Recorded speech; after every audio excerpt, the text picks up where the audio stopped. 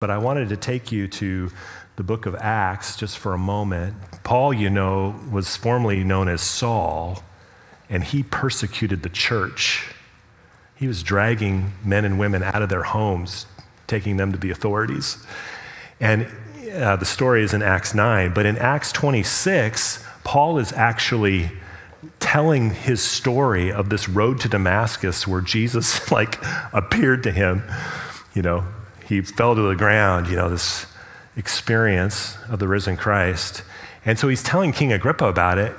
And pick it up in verse 15, Paul says, "Who are you, Lord?" Right? He heard the voice from heaven. He's like, "Who are you?" "I am Jesus, whom you are persecuting," which is exactly the same verbiage as in Acts 9. Paul was persecuting the church, but Jesus said, "You're persecuting me." So we're a part of something eternal, this kingdom of heaven. Jesus is the head of the body. He's at the forefront. He's with us, and he sees, he provides. And if there's persecution going on against his church, Jesus takes it personally. But he had a plan for Paul. He said, now get up, verse 16, "Now get up, stand on your feet.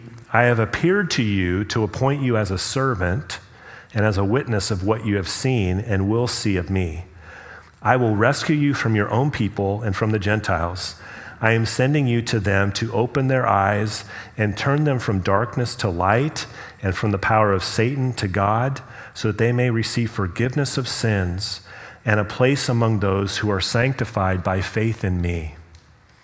And I want us today to see our existence as Norkenzie Christian Church as a part of the greater city church in Lane County and what God's doing around the world, to understand ourselves in the same light that Jesus said to Paul, because we've been appointed to represent him in this. We are the hands and feet of Jesus. We are the heart of Jesus. What did he say to Paul? He said, first of all, "I'm going to rescue you from your own people and from the Gentiles." Paul was constantly in trouble, it seems, and he was, but isn't it interesting? Jesus said, "I'm going to rescue you, Saul, from your own people and from the Gentiles." Usually we think of rescuing as like saving you and taking you to some other place where you won't experience harm. But then in the next breath, Jesus says, "I am sending you to them." So the very people that Jesus says, "I'm going to rescue you from them," I'm going to send you to them. I'm rescuing you from them so you can represent me to them. And notice what he says. "I am sending you to them to open their eyes." We live in an age, there's great spiritual blindness, isn't there? And you may be experiencing difficulty and struggle these days, and you need the Lord to rescue you, and he will. He sees you. But he will rescue you in order to send you to the very people that are persecuting you. This is how the church has been throughout history. He saves, he guards, he doesn't shield us. There are horrible things that happen to Christ-following people, but he rescues and he sends. So he says, "I'm sending you them to open their eyes." The spiritual blindness in the world, God wants us to be used by him to open the eyes of the blind. "I'm sending you to them to turn them from darkness to light and from the power of Satan to God." We talked about this last week a little bit, people that call good evil and evil good, people that say the dark is light and the light is dark. This is the nature, this is the way of the world. And Jesus sent Paul, Jesus sends us to help turn people from darkness to light, from being enslaved to the things of the evil one, to becoming, a saved, redeemed child of God. This is the thing. Where is it in the scripture? Where I think it's Colossians 1, Ephesians 1, Philippians 1, not Philippians 1, where he talks about Jesus transferred us from the kingdom of darkness into the kingdom of light. This is what God has done, into the kingdom of light of his Son, whom he loves. I think it's Colossians 1, is it? Ephesians 1? It's not Ephesians 1. This is the mission of the church. We're rescued in order to be sent to help blind eyes see, to go from darkness to light, from the power of evil and Satan and the ways of this world into the kingdom of light and love. This is what Jesus did for Paul, and this is what he calls us to do. And the last phrase is important. Why? So that they may receive forgiveness of sins and a place among those who are sanctified by faith in me. That the people that we are sent to, the people that Paul was sent to, the purpose was so that they could experience the forgiveness of all their sins. The purpose was so that their name could be written in the Lamb's book of life forever and ever and ever. That's why you're going, Paul. That's why you're going, Norkenzie, is to help them see, help them to be saved, the forgiveness of sins, and to receive this place among those who are sanctified by faith in me. If your faith is in Jesus today, aren't you glad that you've been sanctified by the blood of Jesus? Your sins and mine are not held against us any longer. This is truly good news. And we are rescued in order to be sent so that other people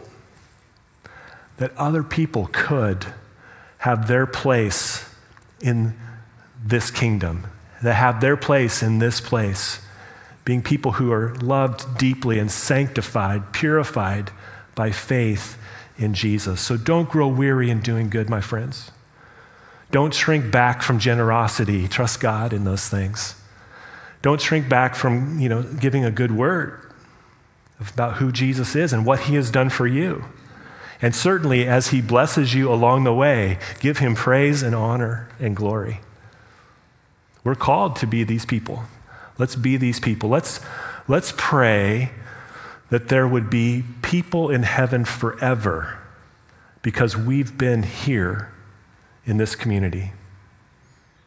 Can we do that? We're talking eternity. Let's pray. Let's pray for our community.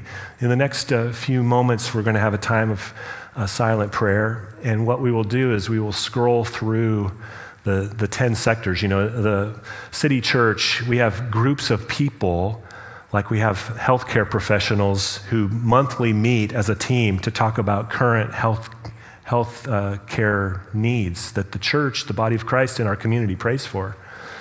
And our day is the 29th. So we're going to go through all 10, healthcare being one, the arts, right? First responders is one.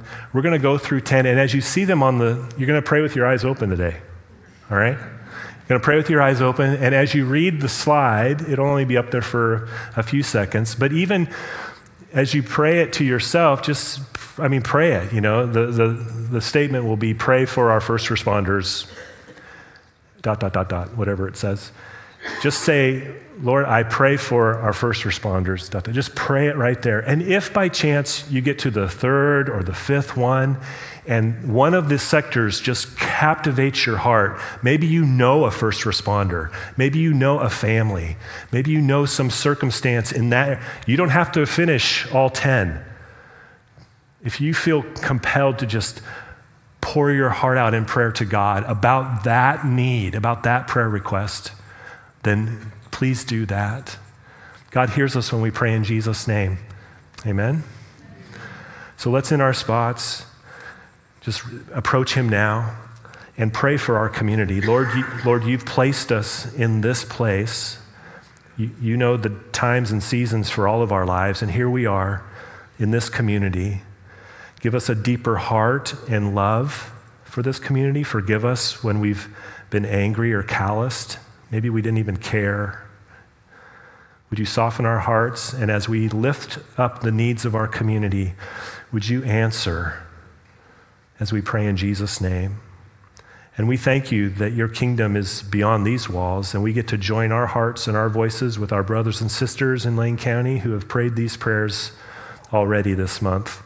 We join our hearts with them and we say amen. Would you be glorified, Lord Jesus, in our community so that the blind could see, so they could turn from darkness to light and from the power of Satan to God. Would you do a great work among us as we pray in your name?